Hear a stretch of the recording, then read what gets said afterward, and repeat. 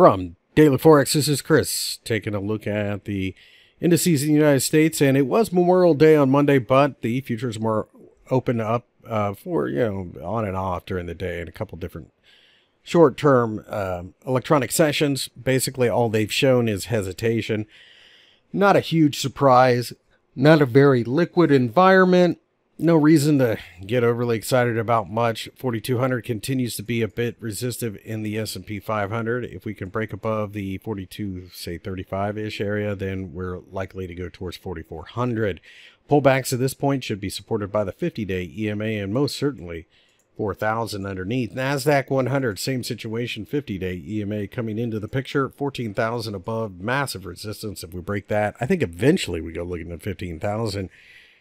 Pullbacks, I think, are supported by not only the 50-day EMA, but the uptrend line. If we break the uptrend line, I'd be a buyer of puts. I'd have a go at that, but I would not be shorted this market. You just don't short these things. This way you can make a little bit of money without risking your entire account. So keep in mind, central banks continue to push these indices higher, and that hasn't changed.